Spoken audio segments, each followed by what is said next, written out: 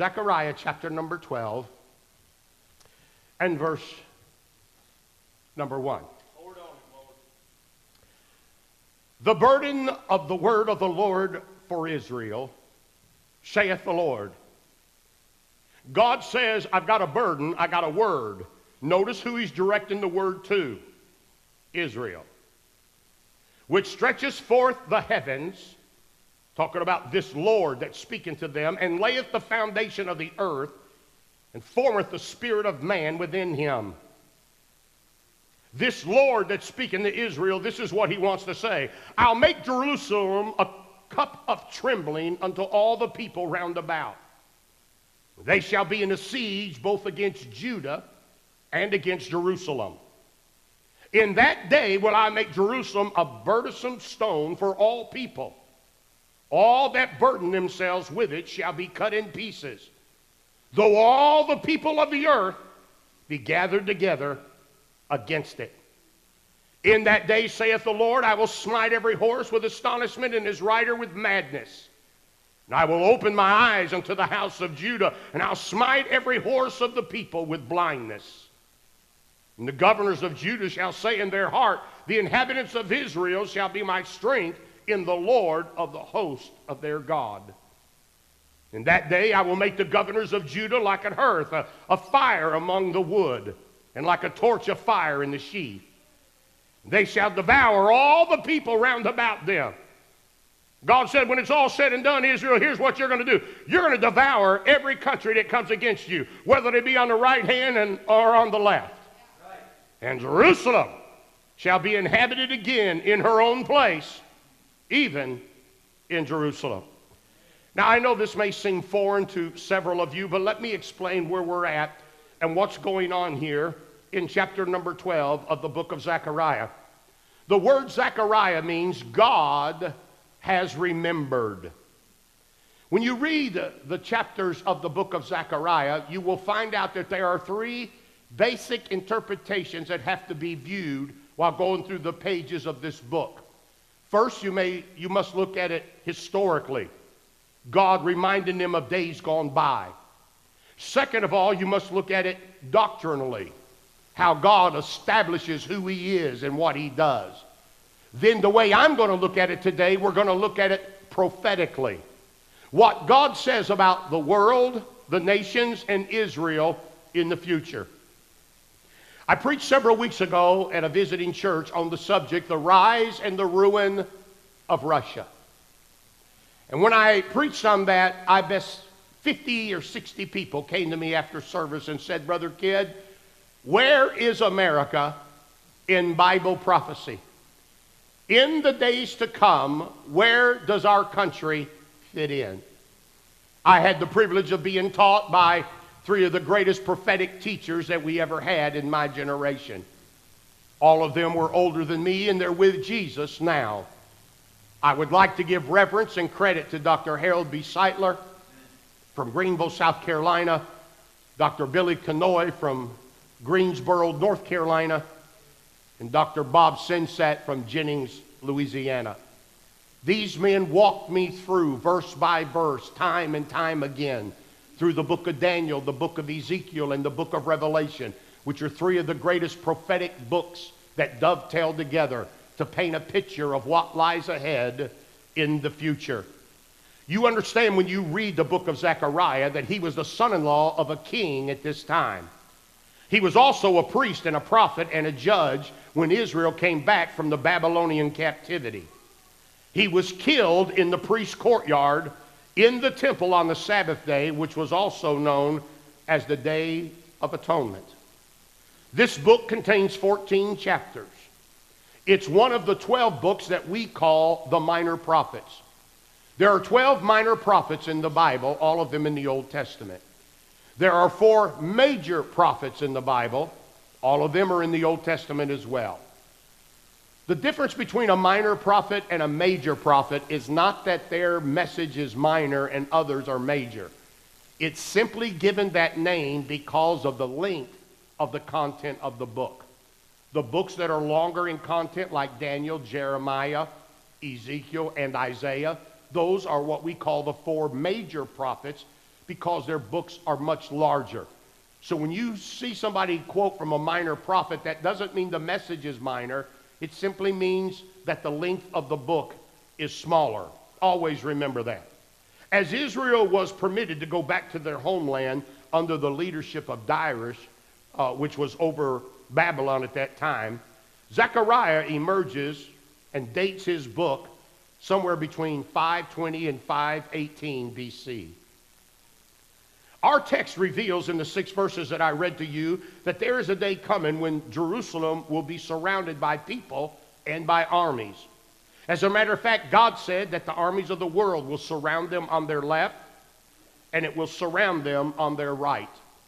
So devastating will be the number of these armies that surround Jerusalem and Judah at that time that it will cause Israel, the Bible said, to be a cup of trembling.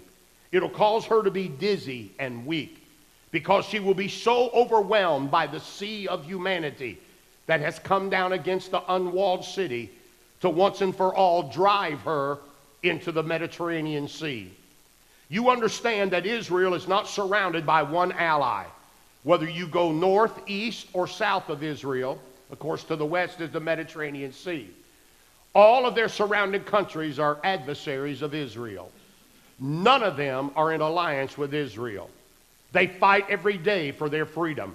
But this that I read to you is going to be an unusual day because people will come from the north, the south, the east, and the west that have never come before.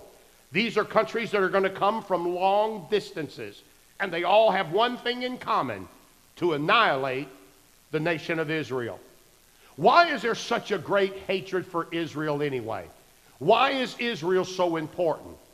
It's because as a nation, they are God's chosen people. You remember when Jesus came to this earth, he came as a Jew. He came through the loins and the genealogy of Abraham. As a matter of fact, he's called the Son of David.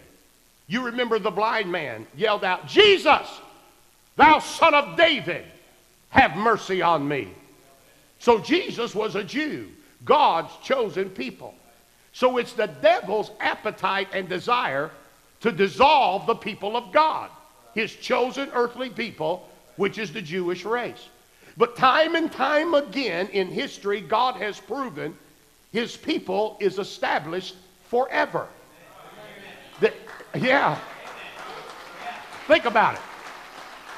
Out of all the kingdoms and the nations of the world, only one nation in the whole world ever in the history of humanity has got up out of the cemetery of the dead, raised their flag back up the pole, and declared themselves to be an independent nation again.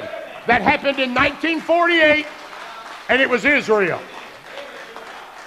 And God prophetically said that when the fig tree began to bloom again, the raising of Israel, this would be the day when the prophetic prophecies would be starting to be fulfilled. Many of them are happening before our very eyes today.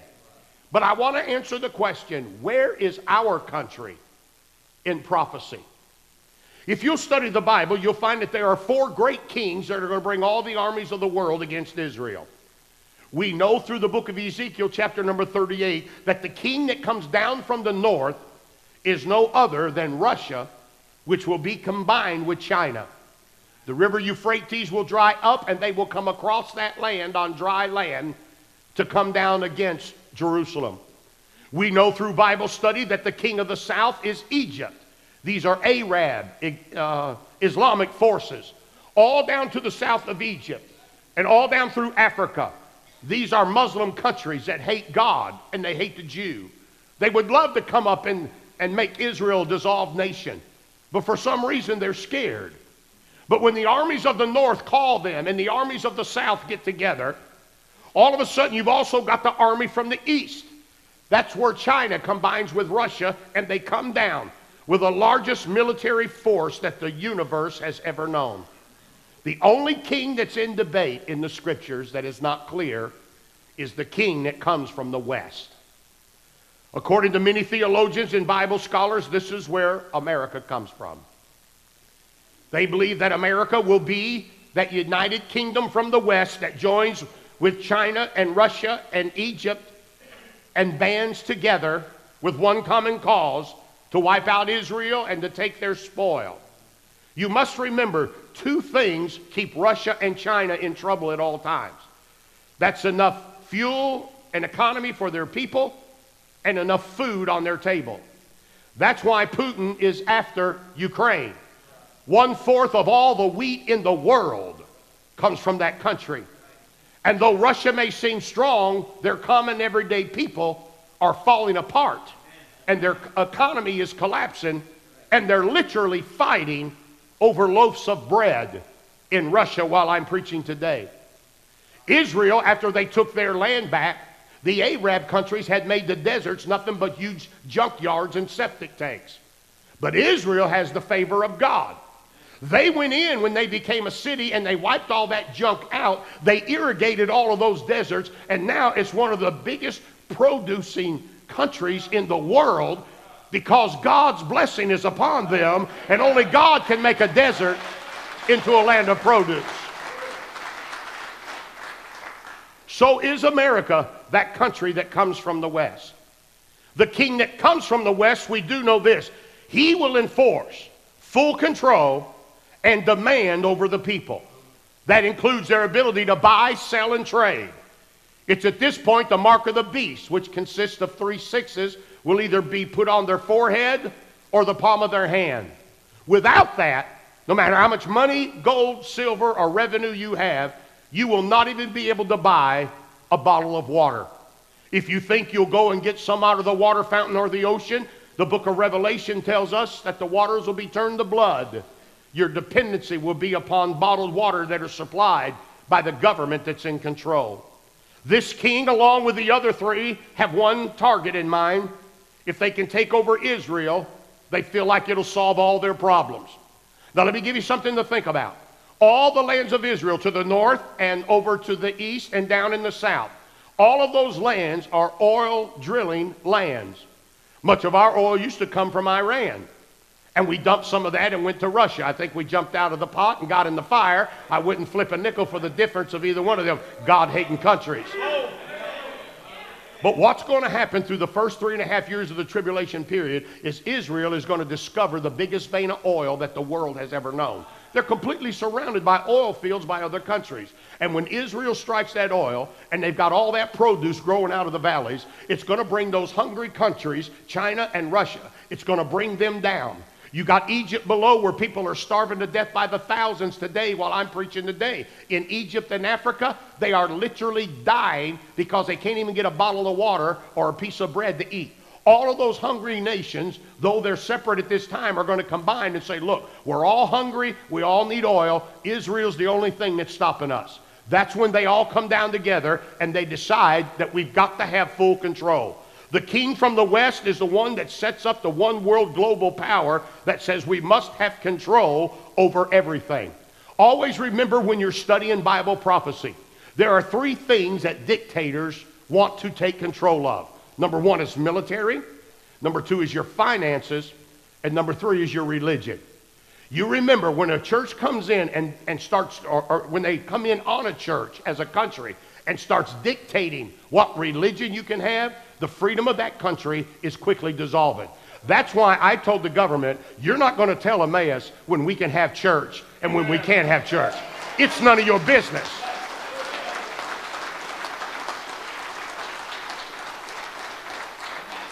Whether there's COVID or no COVID, whether there's a flu or no flu, whether there's pneumonia or no pneumonia, there's no pug-nosed politician from Washington going to tell me to shut the doors of our church. And thank God we had forefathers when they wrote the Constitution that had enough God in them to say, there shall no law ever be passed that the government control the local church in the United States of America. So, with the endless hours of Bible prophecy that I've tried to discipline myself and study, I've come to a conclusion. It's seemingly that America is either silent or standing in the shadows of Bible prophecy. So I'm going to present to you 3 possibilities of America's prophetic future. All 3 of these are possible, And all three of these are happening before our very eyes.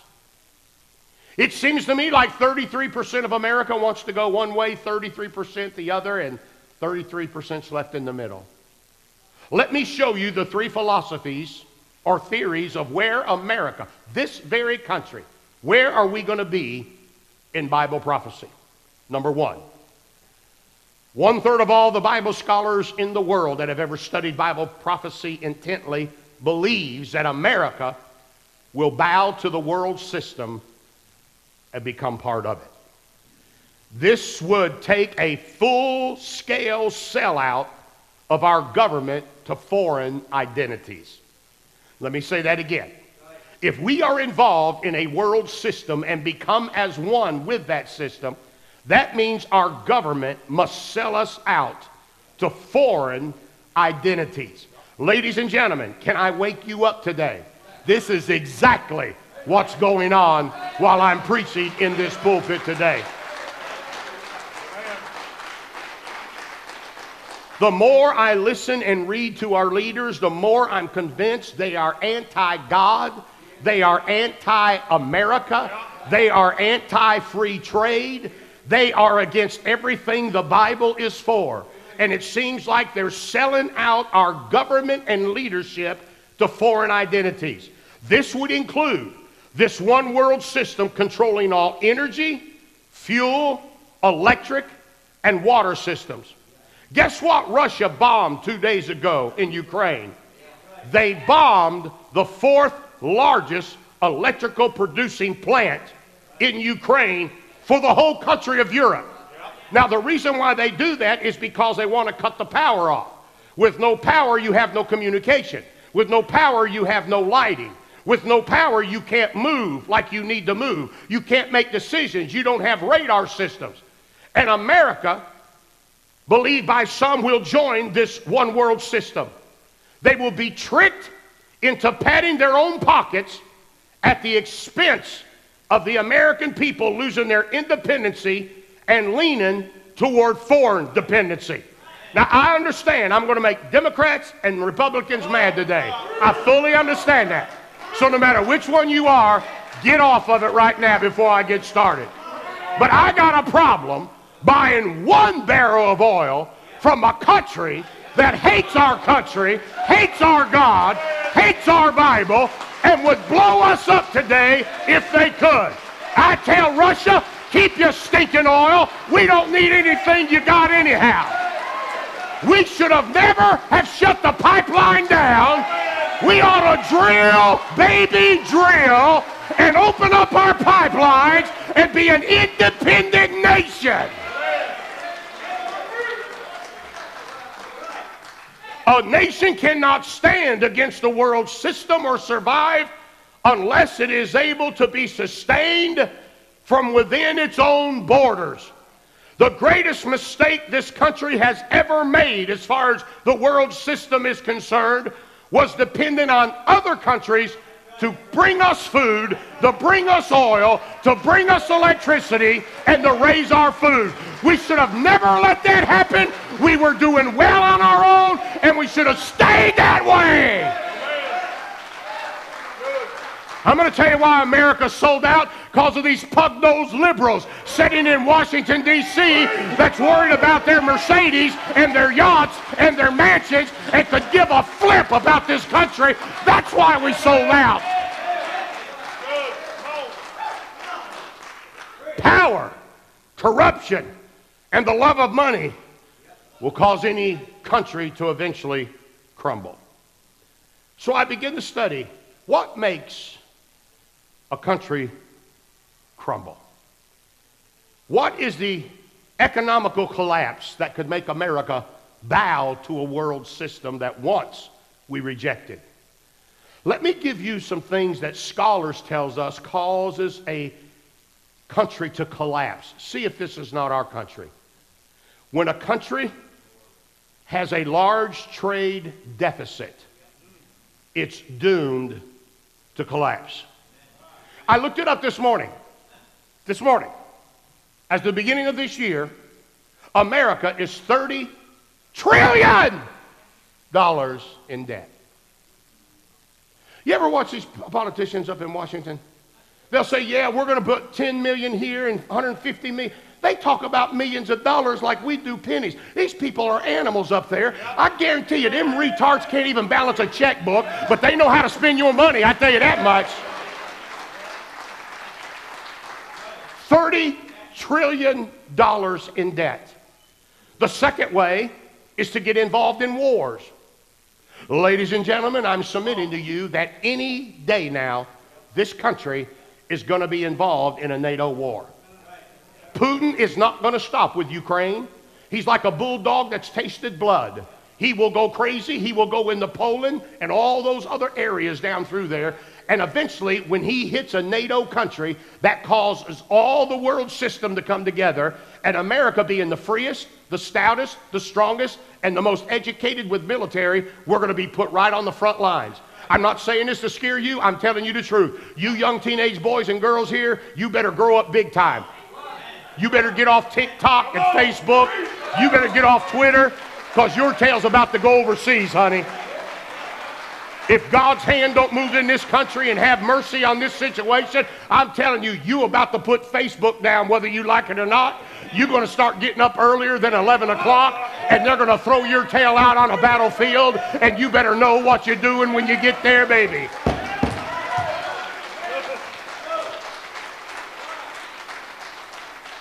Wars has caused countries to collapse. Revolutions from within. When a country starts dividing and fighting from within, it is on the verge of collapsing. This country is more divided now. Every president says, I'm going to unite the country. How much dope are you smoking, man? Unite the country. Are you out of your freaking mind? You got blacks over here, you got Asians over here, you got Indians over here, you got hunkies over here, and everybody's wanting their rights, and everybody's nuts, and everybody's wanting to take over, and nobody can get along anymore. And you got BLM, and you got woke theory, you got critical race theory, you got our public schools going to hell, you got parents getting arrested because they stand up for their kids. You better believe it. This country's on the verge of another civil war, and I've been saying that for years. Famine causes countries to collapse and sell into the world system. Famine. We are in one of the wealthiest countries of the world. I own a grocery store in Mississippi. Shelves are empty. We cannot get common foods. We cannot get them shipped. We cannot get them delivered. And God knows, if it drops below 60 in Tennessee, you ain't finding a roll of toilet paper for 4 months. I'll tell you that right. Evidently, you folks get diarrhea at 55 degrees or something. I've never seen nothing like it in my life, honey. You only got one tail. Why do you need 1,400 boxes of toilet paper? Because we got frost one night. Now, I know I'm a little edgy. I understand all that. But you that are listening, if you don't like it, shut up and turn the channel. But my people can handle all this. Man, a year ago, I'm paying $1.73 for gas. I just drove all night and drove back from Georgia all night so I could work the church yesterday. I paid $5 a gallon. $5 a gallon. Bacon's up 20%. Meat's up. Man, you start hitting the meat program, now you got me on your back now. You vegetarians, you can have your cauliflower, bless God. I want meat.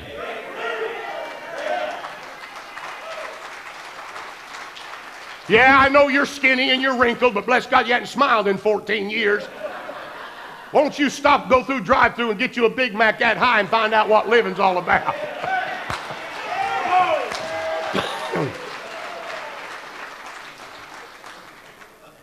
When there's famines and shortages in the land, it makes them want to consume themselves to keep from collapsing and join the world system. When there's a depletion of imported resources, look, I own several businesses and you know that.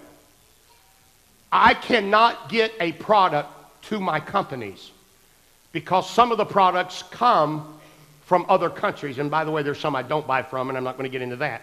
But only American-friendly countries do I have anything to do with. But I cannot get the products here because everything is shut down at the borders. and crates are stacked up as high as the sky. We got ships out in the ocean that are running out of fuel because they're waiting so long to get unloaded. They're telling truck drivers, if you don't pass an EPA inspection with your truck, you can't even come to California and pick up the stuff to deliver it. So hundreds of thousands of truck drivers can't even get into the state to pick up this stuff that needs delivered. It's a funny thing to me. We can back up the border in California, but we'll open it up in Texas and let a bunch of illegals come over by the minute. I tell you what. I tell you what. If Biden would transport cargo like he's doing Mexicans, we'd have anything we want before the sun come up in the morning. I tell you that right now. You have anything you want.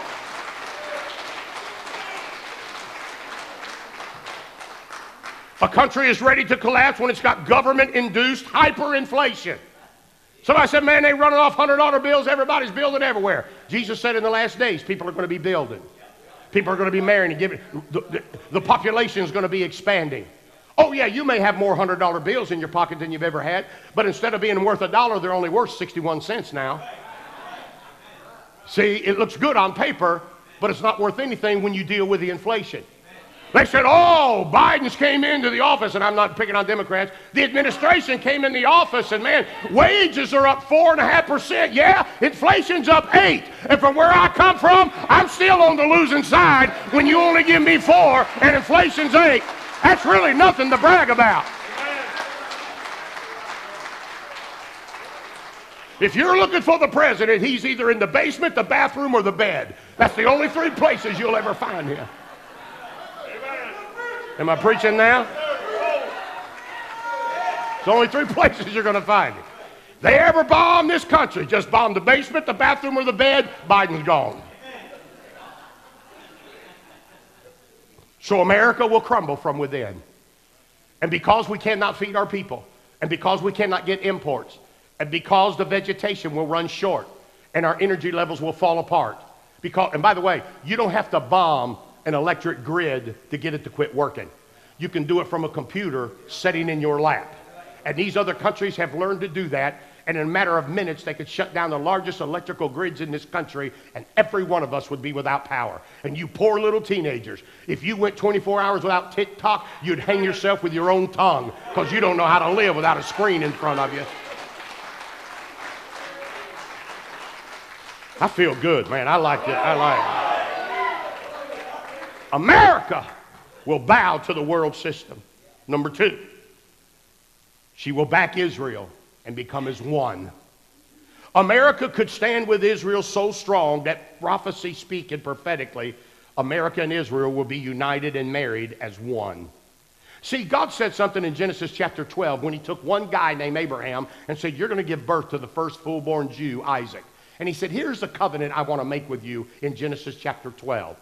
He said, I'm going to bless every nation that will bless you because I chose you because you're the smallest of all nations. God chose Israel to prove how powerful he was because instead of taking a big nation, he took one that was literally down to one person.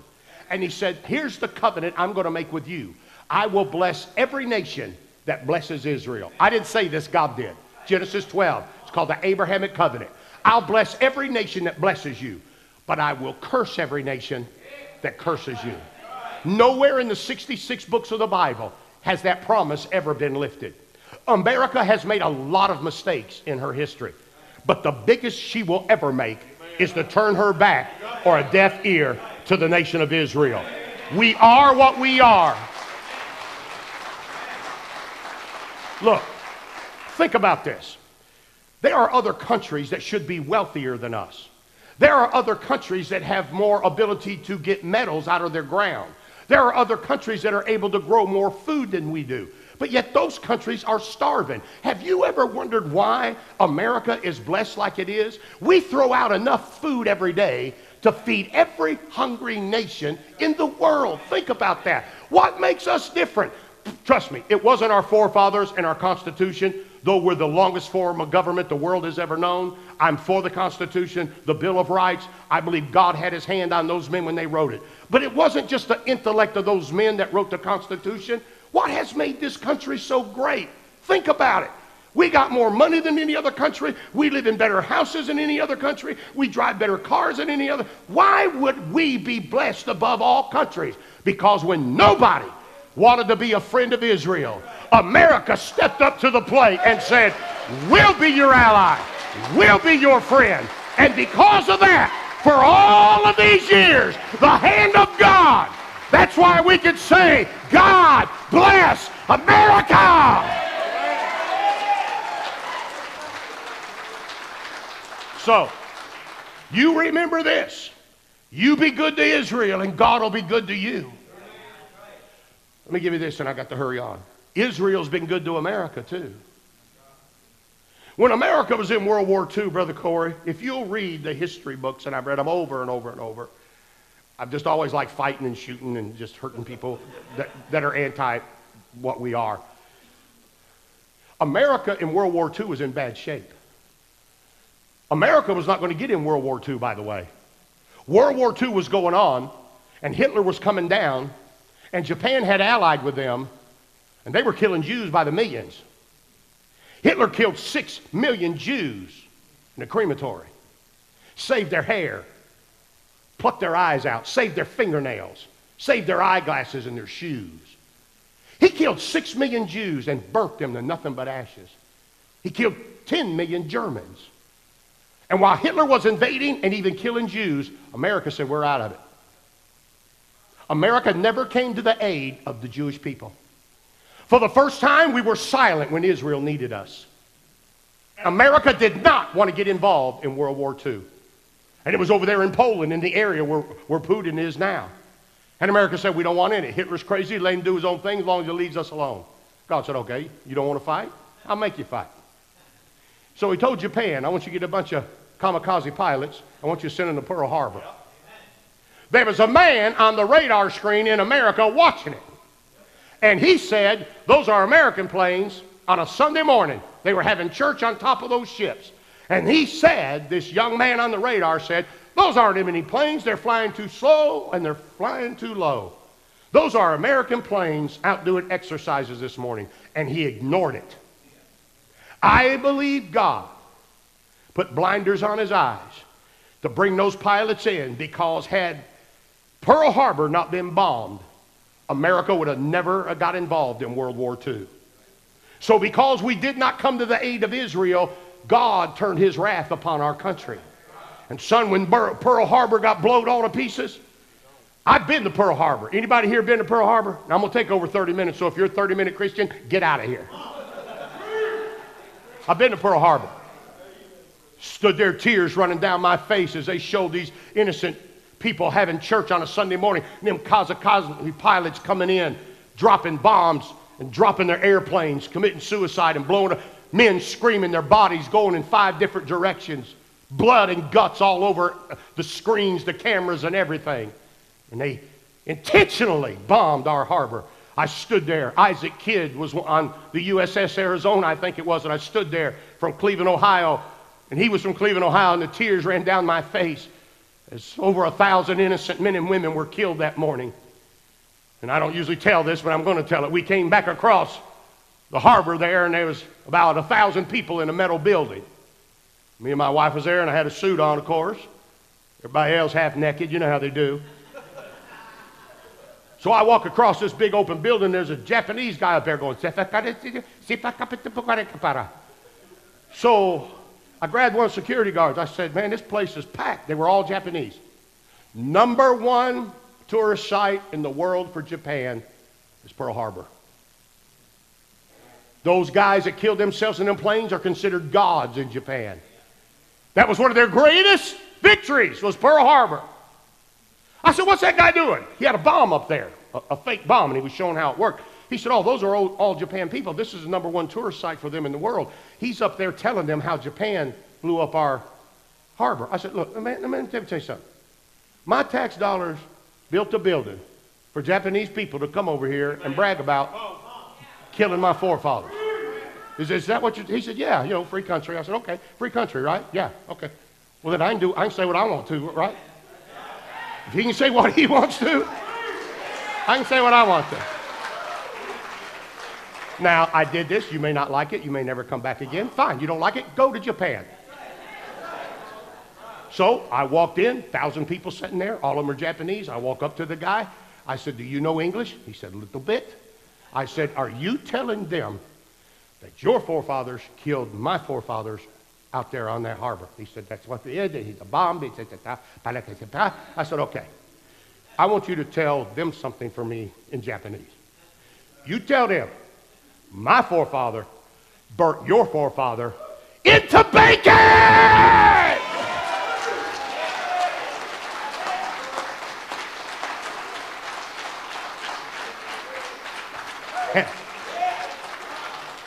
The security grabbed me. Them Japanese went nuts. They were throwing cheers. And the security team grabbed me, and my wife, I made her go to the car because somebody's got to live to tell the story. So she's in the car thinking, dear God, what has he done? Here comes this whole security team, and they got me under my arm. I'm the only American in the world that has been thrown off of Pearl Harbor, and I'm not allowed to go back.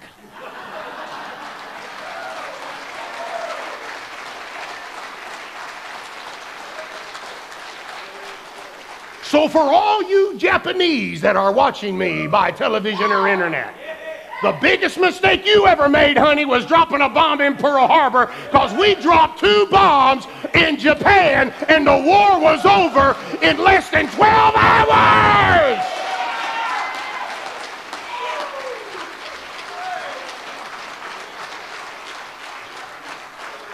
Now, America was hurting. We were taking handicapped men into the war because we were so hurting for military soldiers. What turned the war around? Where did we get those 2 huge bombs that we dropped on those 2 big cities that literally exploded them into hell? Where did they come from? Sitting here in America was a young man that believed in our country. He supported our country. He believed in our country. His name was Ernest Rutherford. Ernest Rutherford, in the middle of the Second World War when we were losing. We were over in Germany, the snow was that high, and our men were wearing either no shoes or summer boots. And their feet were black, and they were cutting them out of the boots with scissors. They were stiff as a board, laying dead in the snow, and we were about to go under in World War II in Germany. And Ernest Rutherford, a young man, a scientist, went into the lab, and he split the atom. And they made the 2 atom bombs that were dropped in Japan and ended the war. By the way, Ernest Rutherford is a Jew. When America got involved in World War II, when America told Hitler, you're going to go down come hell or high water, you've killed the last Jew, God's wrath was turned away. God's favor was put on this country. And since World War II, we have again been a free nation because America has protected the people of God. Now, I got to close with this one. The third theory is one that I'm very concerned about, and that is that we'll be banished from the face of the earth. Russia has the largest stockpile of nuclear weapons in the world. China is their only ally, as is North Korea. Nuclear warheads, Russia has over 6,200 of them. China has 350. China tonight has the world's largest military with 1.35 million and another 800,000 in reserves. China's total army is over twice the size of America's total army. These missiles can fly as far as 8,000 miles with nuclear warheads on them. There are several kinds of warheads that go to the top of these bombs. One is called a chemical warfare or warhead. It's a toxic chemical such as poison gas and nerve gas, which is dispersed upon contact, which is designed to injure and to kill humans. If you will study the nuclear bomb when it falls, you have what they call the fireball. It'll evolve everything within 80 miles to the north, the east, the south, and the west. An 80-mile block will die immediately when this bomb falls. It only takes one. Russia has 6,200 of them. The poisons are lighter than air, so they go out through the air and they penetrate even beyond the 80-mile radius, which is really a 160-mile diameter. The poisons go beyond that. It's inhaled by humans, and they get sick and die. The other warhead is called biological. It's an infectious agent, such as anthrax spores, which again is lighter than air. It's dispersed on contact, and it's designed to get into the breathing apparatus of the humans through the nose and the lungs, and you will suffocate, get infections, and die. Those that may tolerate the initial bombing, you have the fireball in the middle, then you have the radiation on the outside, then you have the chemical warfare on the outside of that. Anybody that would survive any one of those bombs being dropped would suffer third-degree burns from the top of their head to the bottom of their feet. You would immediately become sick, and radiation poisoning would make you hurt like you've never hurt before. These bombs would target big cities, according to those in our military that are specialists. They said if we were ever invaded with these bombs, it would come into 6 of our major cities: New York, Chicago, Houston, Los Angeles, San Francisco, and Washington, D.C. The air blast would be so dynamic that windows in buildings as much as 30 miles away will crash to the ground. The thermal radiation would go on for days, watching thousands and millions of people stagger through the streets of our city with a musty-looking fog while you step over the bodies of dead people. There is nothing that can revert the nuclear bomb once it has been contracted and inhaled. The only thing you left to do is die. If those things begin to be shot toward these countries, it is a possibility, ladies and gentlemen, that this beautiful land that we love would be laid bare on the face of Mother Earth. Sometimes I think we've taken God's blessings and favor too lightly. It's hard for us to believe that buildings can crumble, that people can die, and futures can be ruined. Turn on your television when you get home. Ask the Ukrainian 2 weeks ago if they would have dreamed that bodies and automobiles and buildings would be crumbled out in the middle of their cities while I'm preaching right now, and untold thousands of hundreds of millions maybe even will die before this comes to an end. Now, I said all of that to say this: no matter which way America takes, I hope she favors Israel. We know one thing as children of God: this world's running out of time. So the intent of my message is to make us aware of Bible prophecy, but it's also to send out a very stern warning. Jesus could come at any time. In the moment, in the twinkling of an eye, the Lord Jesus could come. And the older I get, the more I say, even so, Lord Jesus, come quickly. Miss Anna, would you come to the piano? But while I'm saying that, some of you here are not ready. Some of you here are not saved. Some of you here are not born again. And only those that know Jesus Christ are leaving when Jesus comes. Only those that know Jesus Christ. So, you're going to wake up one day, sir. You're going to look out your window, and a lot of people are going to be missing. You're going to see a lot of strange things happening. Graves are going to be bursted open. People are going to be missing. Airplanes crashing. Cars running into each other. Banks not open. The economy's crashing. The sun will be brought closer to the earth. And extreme heat will fill the face of Mother Earth. The water will be turned to blood. It'll be so bad that in Revelation chapter 9 and verse 6, men will seek death, and death will flee from them. It's going to be so bad that you're going to want to die, but you're not going to be able to die. And the only way you're going to bypass this, and the only way you're ever going to get to heaven, is you've got to receive Jesus Christ. You've got to be born again. You've got to acknowledge the fact that you're a sinner, because all have sinned and come short of the glory of God. You've got to believe that God loved you so much that in spite of the fact that we're sinners, He sent His only begotten Son to take our place on the cross and pay for our sin debt through His blood and His resurrection. Then all you have to do is come, call on Him. Whosoever shall call upon the name of the Lord shall be saved. Think about this. You're one step away from the greatest thing that could ever happen in your life. And you're one heartbeat away from the worst thing that's ever happened in this universe. I pray you'll make the right decision today. Would you stand with your heads bowed? I want to give an invitation this morning. I feel like somebody here wants to get saved. I think you want to get saved. I think somebody here's been thinking about, man, I'm not really saved, but I'd like to be.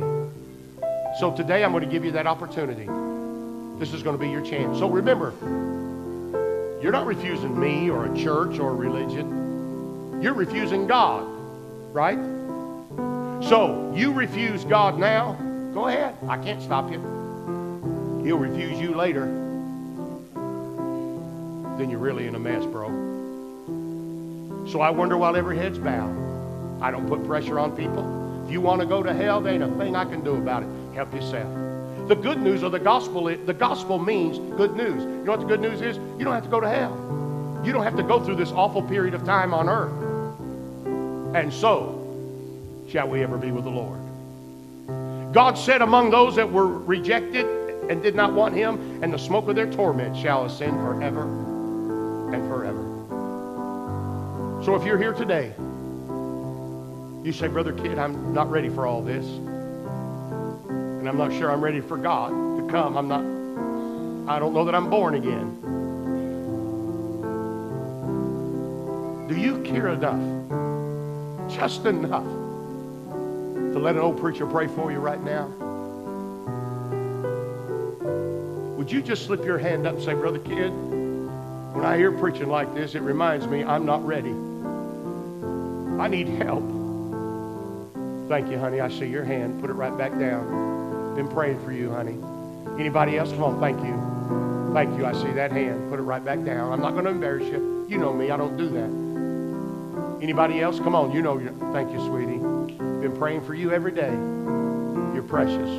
Nobody knows who's lifting their hand. Thank you, sir. Put it right back down. Come on, brother. Anybody else? I'm waiting just a minute now. You mean you're so far gone? Really? You're so far gone, sir, ma'am. You don't even care if anybody prays for you? Is there one more? There's one. Thank you, sweetie. Thank you. Is there another before I close? Thank you. Thank you, young lady. Heavenly Father, my heart's heavy today. There's some beautiful people in this building. And they're not ready to meet God today. And I know the message really wasn't all that good. I did my best. Holy Spirit, I pray for every man and woman, little boy and little girl, that lifted their hand and said, Preacher, I'm not saved. They may be religious, have a Bible, go to a church, but you got to be born again. And Lord, I can't make them get born again. I can't do it.